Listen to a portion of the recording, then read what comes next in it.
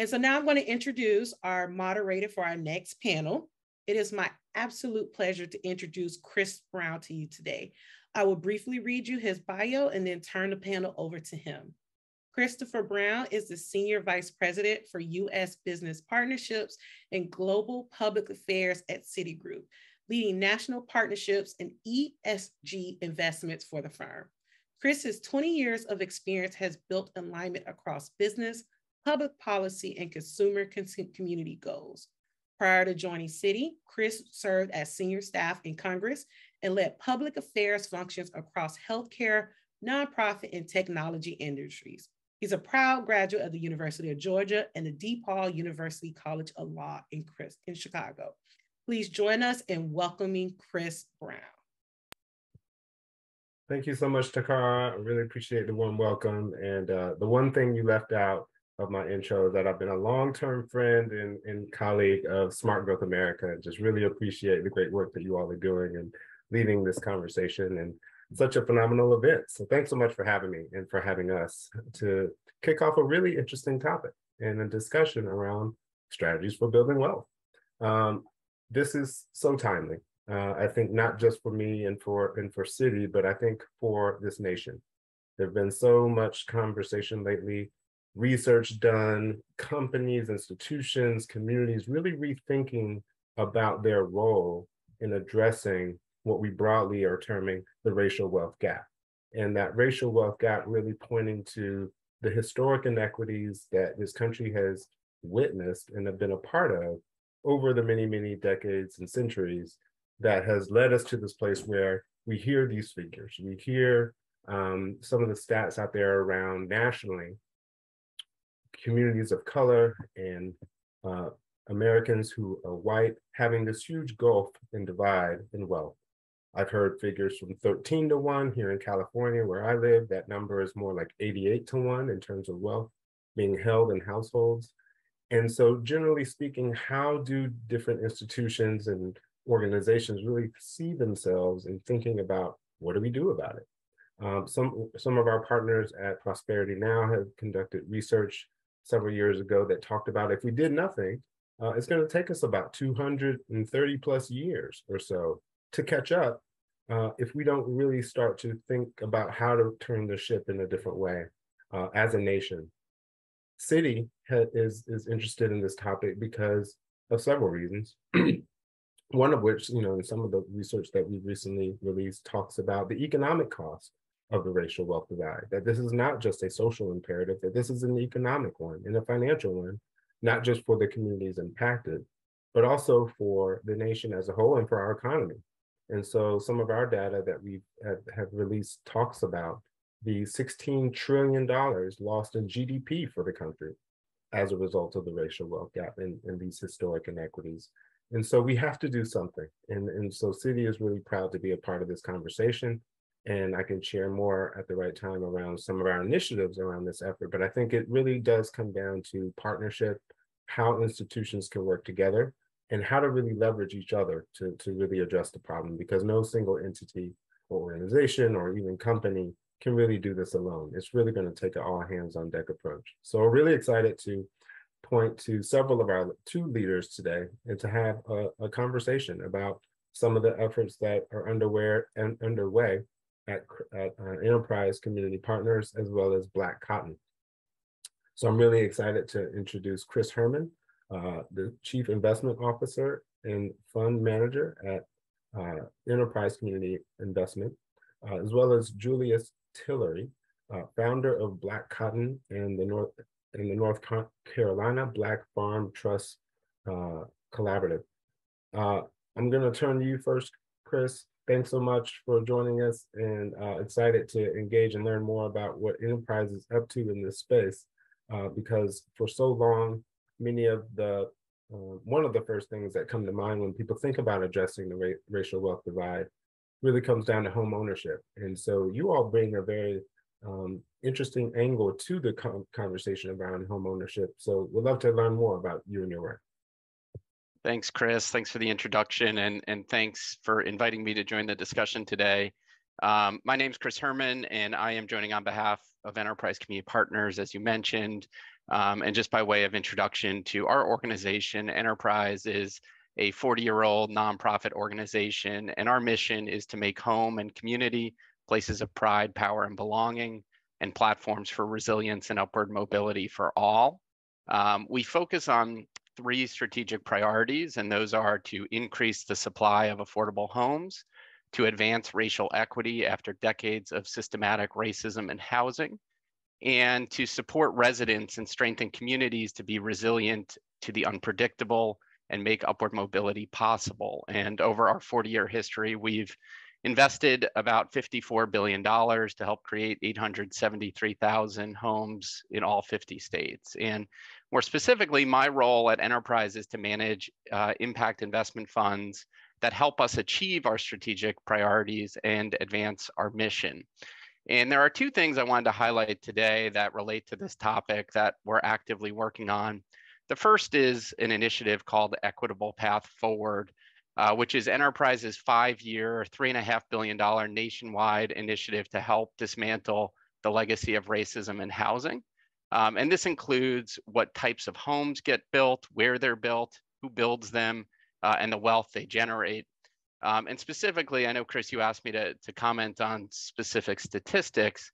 In the real estate industry itself, only 2% of the developers are Black-led, and minority real estate firms control only 1.5% of assets under management. And one of the main causes for this disparity is that housing providers of color often lack access to sufficient capital.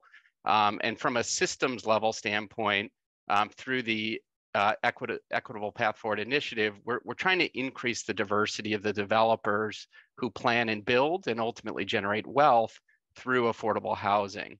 And this initiative includes helping to bridge the gap for BIPOC-led developers to capital, making advisory services and other non-financial support available to BIPOC-led developers, and also creating new career pathways to diversify leadership in the affordable housing and community development industry.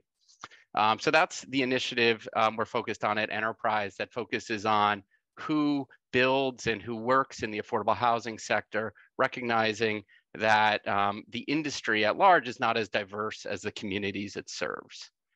The second initiative I wanted to highlight is the Renter Wealth Creation Fund. And this is a first of its kind resident-informed investment fund that Enterprise launched late last year. And the statistic that led us to launching this fund is really the striking wealth gap, wealth disparity between renters and homeowners in this country. And this is what you were alluding to in the introduction. Specifically, the median net worth of a homeowner in this country is about $255,000, while the median net worth of a renter is estimated at only $6,300. And Enterprise, as you may know, is an organization that's primarily focused on rental housing. So this 40 times difference in wealth outcomes between rentership and homeownership was something that we felt as an organization we had to tackle. And specifically as it relates to our goal, as I mentioned, of advancing racial equity, 58% of Black households and 52% of Hispanic or Latino households are renters. And that compares to roughly 28% of white households who rent. So there's a very real connection between the renter wealth gap and the racial equity wealth gap, racial wealth gap that you mentioned earlier that we saw an opportunity to address. And so using these statistics as a guide, we went on a journey to create an investment fund that commits to a more inclusive and equitable investment strategy, and one that effectively commits a substantial portion of its financial returns to improving wealth outcomes of renters who live at the properties the fund invests in. And so specifically, we've raised capital from what I describe as impact first investors that we use to purchase and preserve affordable housing nationwide. This is a strategy we've pursued through several prior investment funds over the last decade. And we'd, of course, normally expect to earn a financial return on that investment on behalf of our investment. And historically, all of the financial returns generated by those strategies have benefited landlords and investors. The Renter Wealth Creation Fund is really different in that it pushes back on this model, the legacy model of real estate investing, and is demonstrating that a portion of the financial returns can stay in the community as opposed to passing through it and be used to improve the wealth outcomes for residents who help make the community succeed in the first place. And our model commits to 3 distinct wealth creating initiatives to support our residents. And that includes resident services. Every property the fund invests in will offer resident supports that are informed directly by the needs of residents and feedback that's generated from residents. The second is every property will offer monthly cashback rewards to residents when they make timely rent payments. We're targeting about a 5% cashback reward to residents each month to help them with their right now needs, whatever they might be. And to change the relationship between landlord and renters from a historically one-way street to more of a two-way relationship in recognition of the role renters play in helping the community succeed. And lastly, we're committing a significant portion of the appreciation of the properties to long-term residents of the community through a sharing program. So overall, it's a combination of ongoing and long-term benefits, including direct cash payments to residents alongside resident supports. And we describe the model as one where we're putting our renters in the waterfall and making them true stakeholders in the community, as opposed to just treating them as a customer through which wealth is extracted for others. So it's not necessarily a homeownership model, but it is simulating the experience homeowners might have experienced or renters might have experienced had they been a homeowner within the experience of being a renter. Absolutely. It's such an innovative approach because you're right. It's not a traditional kind of home ownership direct approach to home ownership, that is. But I think you're describing an ecosystem that has to exist in order for folks to have some options in order to get on a pathway to get there, right? So it's really, really appreciate you sharing that. I think it's an interesting part of the conversation that probably doesn't get enough attention. Julius, I'll turn to you just to say hello and introduce your work, and then I'll come back to both of you with a couple of follow-up questions. Hello, everyone. I'm glad to be here today speaking with you. I'm Julius Tillery. I'm the founder of Black Cotton. We are a family farm business. I'm a 5th-generation cotton farmer, and with my family farm cotton that we grow, we have started to, developed home decor products that we sell across the nation. This has been like a strategy for building wealth in my community because I'm from a rural, poor, Black minority community. And what we have been able to do with our business is use an asset-based development process of trying to build rural economic development up and creating jobs, creating opportunities. We've used an old abandoned school that's in our town to be able to use for our office location. And through that abandoned school, we helped create a town center, which has a public library and has parks and recs involved with it. So basically what we're doing with our business is trying to use the best of our assets that's available to us and to create products that we can share throughout the country. Another thing that we're doing is basically trying to alleviate some of the negative tropes around farming and agriculture and try to promote positive ways that land ownership can help family farms and families in poor communities and rural communities as well. Oh, yes. And one other thing I need to talk about with Black Cotton is, yes, we have a partnership with Vans, the shoe brand, where we're actually making clothing from a cotton that we're growing now. We're in the first year of our dropping clothes, but this is something else that we're really excited about is our partnerships with big, larger companies like brands like VF and Vans and connected to the corporation VF Corporation. So there's a lot of opportunities that we're trying to develop with our cotton that we're growing from our farm. So we want to promote other family farmers to do the same, especially in our people of color community. Yeah, thanks so much, Julius. I'm going to stick with you for a moment because I know you're also doing some exciting work around ownership of land. And so I would love for you to share a bit about that. Yes, I work for the Black Family Land Trust. I'm the North Carolina representative and connecting to opportunities around farmers keeping their land sustainable. What we like to do is promote sustainable practices and conservation programs that help farmers, pay farmers as well to be able to conserve their land instead of developing it. So there's plenty of opportunities connected to USDA and other land trust organizations and nonprofits that help landowners and small landowners conserve their land using these types of conservation practices. Mm-hmm. Because I see the connection, I'm hearing the connection between some of your earlier programs you were describing around small business, agriculture, and the brand support, the merchandise, being connected to the land itself, and how, if we think holistically, I mean, this has to be a part of the approach to think about wealth creation, because often those things are kind of segmented. Is that kind of what I'm hearing a bit? Absolutely. It's a really good opportunity for landowners now because, and farmers in general, because with internet, people can connect better. You can, I feel like I have opportunities that my father and grandfathers could never imagine as a farmer, being able to connect with a customer base across the country and not have to depend so much on brokers to be able to exist as a farmer. Mm-hmm, mm-hmm. And so controlling land, deciding what to do, grow, and sell from products from that land. That may have a little something to do with development, Chris. I don't know. Is there a connection there around strategies that the two of your organizations are working on could really leverage each other here in terms of wealth creation? Yeah, no doubt that,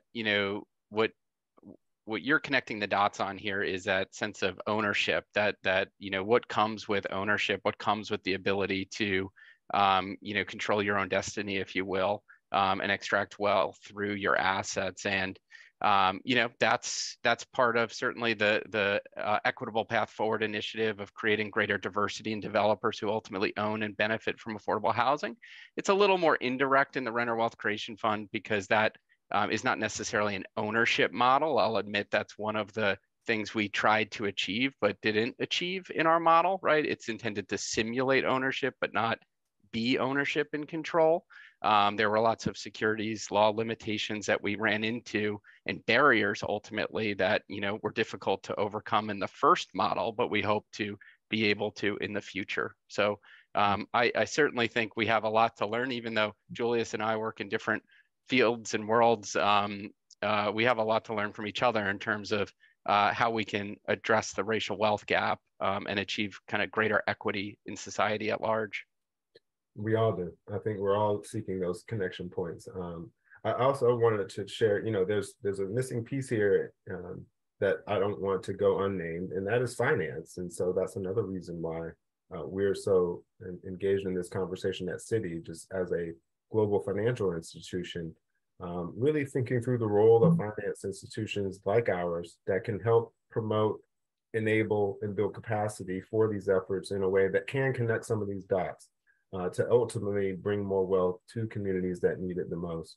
And so, there's been a long history of investments that Citi can point to, but more recently, in this context around the racial wealth gap, I did want to share a couple of highlights of our Action for Racial Equity, because those commitments that total over $1 billion in business commitments towards expanding access to finance and banking, building small business capacity and entrepreneurship, supporting home ownership, including some of the work that you're doing, Chris, around not just thinking about home ownership from a purchasing standpoint, but from a development and developer standpoint as well, and production side. And also just thinking through, as a global institution, what it really means to be an anti-racist institution, which is kind of the biggest part of our overarching commitment for action towards racial equity. All of those four pillars really gearing towards how do we help close this racial wealth divide. And I think, to my earlier point no singular approach is going to do this for us, but I think collectively the magic can be in this concerted effort together. And so Julius, do you see a role of financial institutions really, or is there more we should be doing, not just as Citi, but as an industry, connecting some of the dots that we're making now around some of the points and initiatives Chris is describing, things that you're working on, things that we can do as a banking community? Are there things that we should be thinking about in terms of finance? Absolutely in finance, because a lot of business owners, my situation with land ownership, we need more equity in the supply chains of these larger economic systems. Just as like with the clothing business, how many of our farmers, how many of our products do we know come from farmers that look like myself?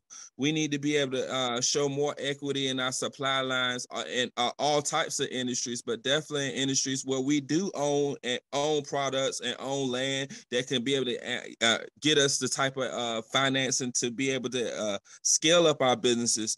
So, but what's needed for us is to be able to see our equity, see ourselves in these supply chains, to be able, and other companies and other industries seeing more diversity in supply chains and seeing the value of Black business owners or people of color in business being a part of these supply chains and making it equitable for more people. So that's how we're going to create more wealth in our Black community.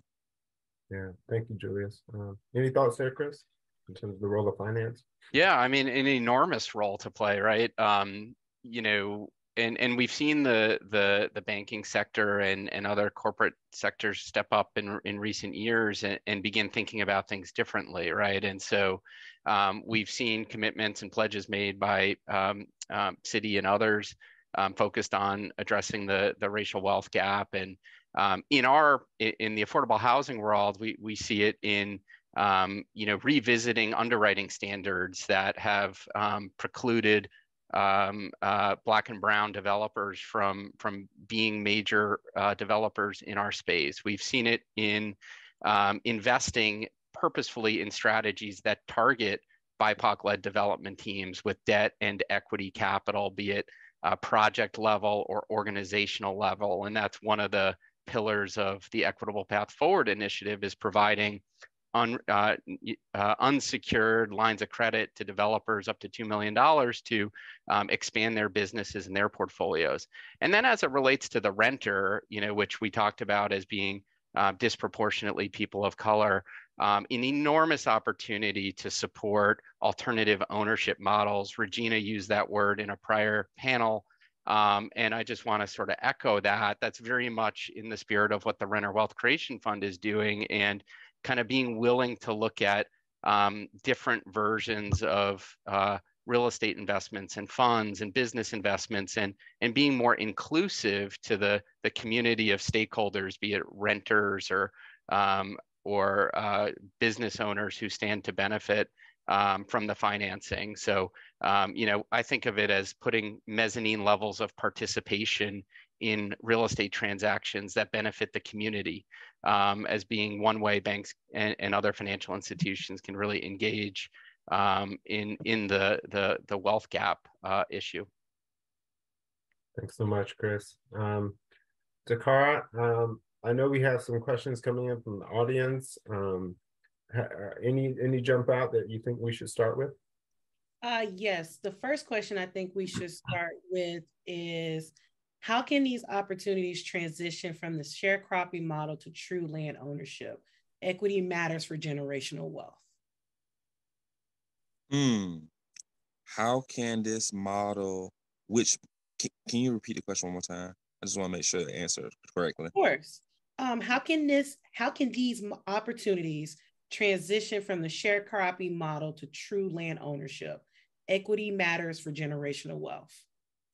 I definitely believe the strong partnerships with the USDA can help people obtain land ownership with strong business plans. You can make the right connection with and get the right technical assistance to be able to find the loans to be able to start farms with the opportunities now. So you just gotta, especially with people who come from other careers that have like pensions and stuff, there's a lot of opportunities to receive the type of capital to buy your own land, to be able to start your own business.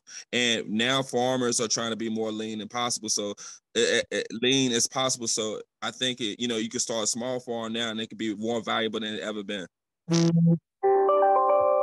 Also what I'm hearing in that question a bit is around, I read a statistic recently that, I think we talked a little bit about this last week, Julius.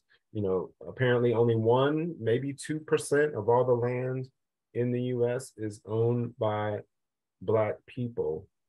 And so I think that has to be a part of the conversation. And so that may be another tie into some of the development conversation, Chris. I just wanted to throw that out there. I don't know if there's a thread to pull on there around how to just increase the share of land ownership overall, whether it's farmland or otherwise.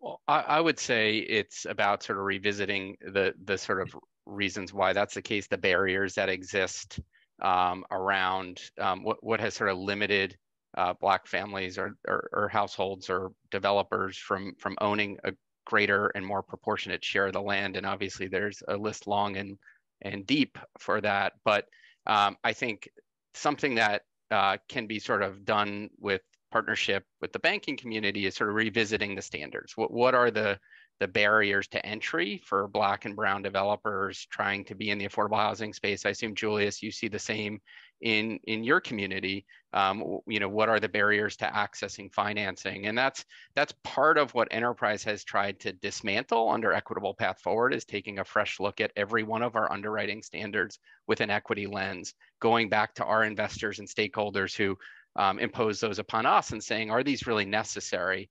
And if so, if there are some that are still necessary, can we build bridges to get through them? And one good example of that through the Equitable Path Forward is we created a standby guarantee facility, recognizing that one of the barriers for BIPOC-led developers is having a balance sheet to be able to demonstrate to investors that you can guarantee your project. And so we raised philanthropic funding to provide a guarantee support to those developers to allow them to do their projects without partnerships.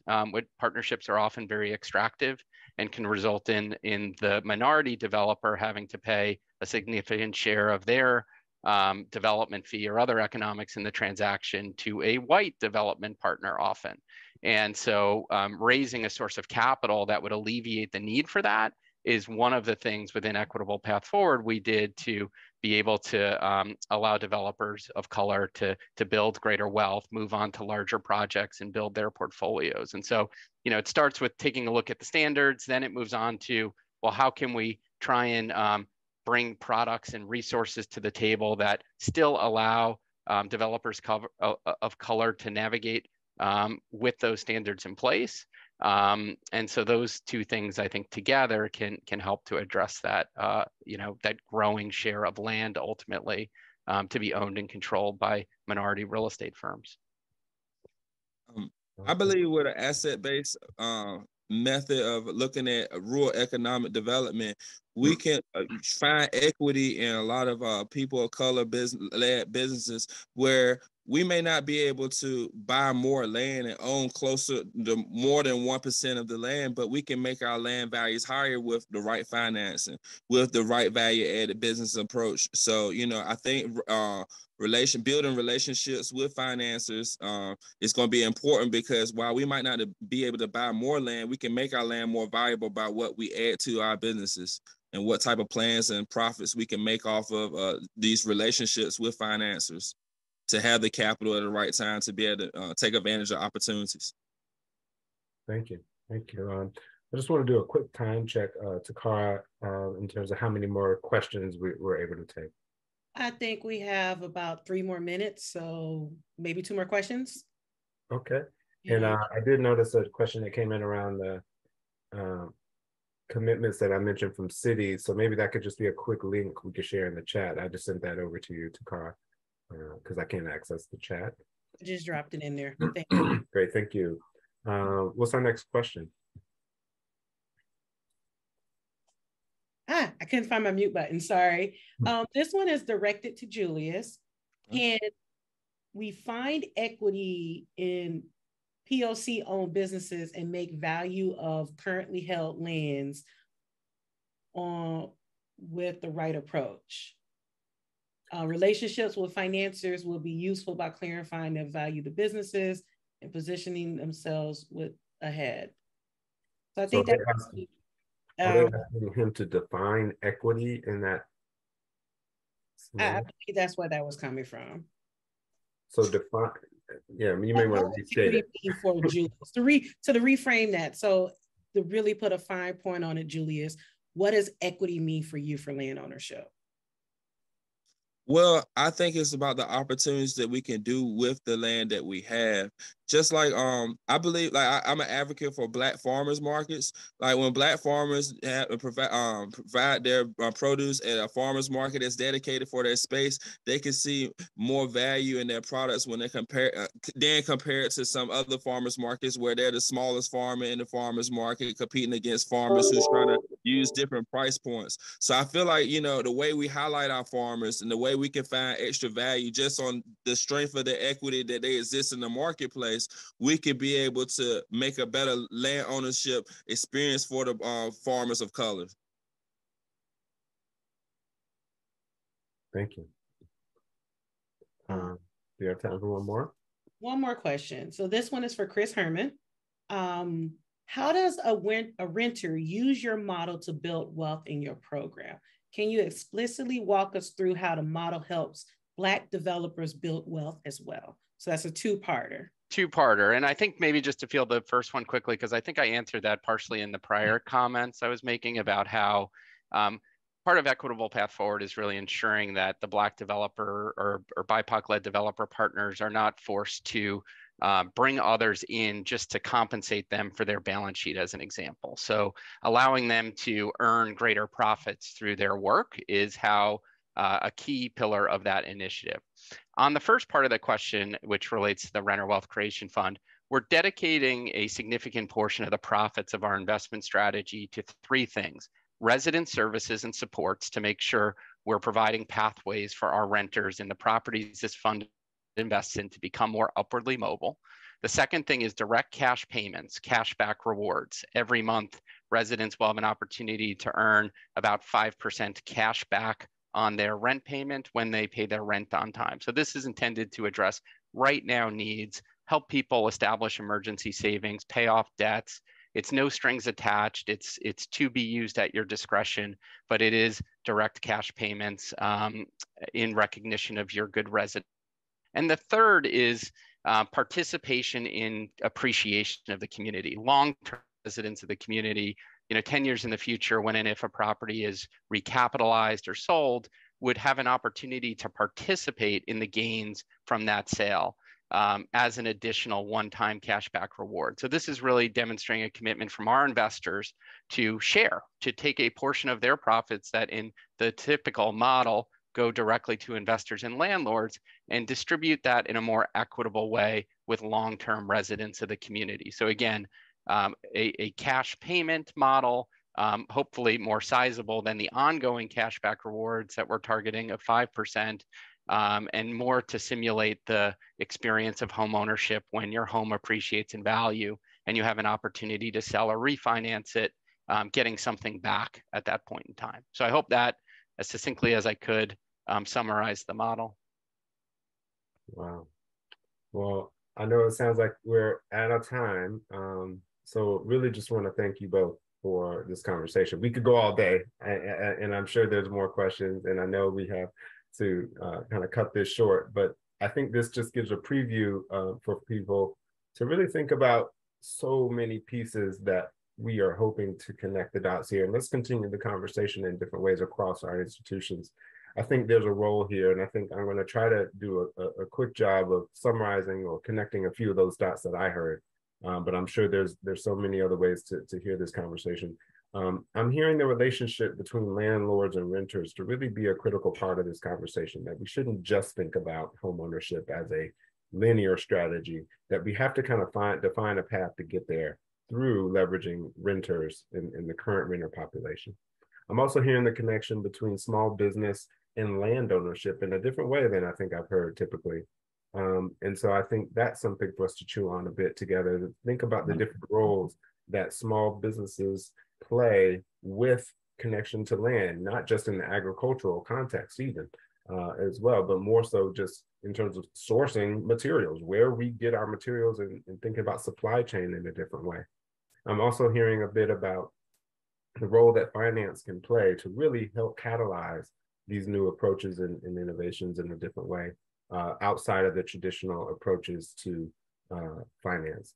So there's so many things for us to think about. I really enjoyed this conversation. Hope folks were able to walk away with a few ideas to continue a conversation with other folks who are involved, not just on the panel, but in the audience as well.